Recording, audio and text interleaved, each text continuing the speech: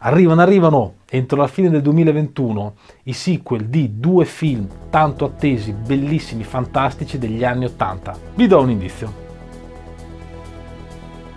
Ovviamente sto parlando di Ghostbusters Legacy, sequel del film Ghostbusters 1, uscito nelle sale cinematografiche nel 1985, e di Ghostbusters 2, uscito nel 1989. Il secondo film che uscirà entro la fine dell'anno è Top Gun Maverick, sequel di Top Gun, uscito nelle sale cinematografiche nel 1986. Ghostbusters Legacy dovrebbe uscire l'11 novembre e Top Gun Maverick il 19 novembre. Quando all'epoca uscirono nelle sale cinematografiche furono subito dei successi internazionali, e pensare a questi sequel che a distanza di tanti anni usciranno praticamente a distanza di una settimana uno dall'altro crea veramente tanta aspettativa e tanto entusiasmo. In descrizione vi lascio il link di entrambi i trailer ufficiali.